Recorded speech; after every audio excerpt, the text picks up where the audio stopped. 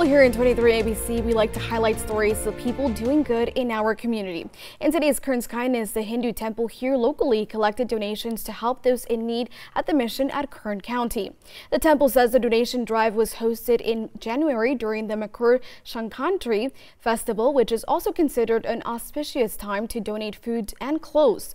The proceeds went to the mission at Kern County to help them serve the community, especially with how challenging the pandemic has been for so many of our neighbors.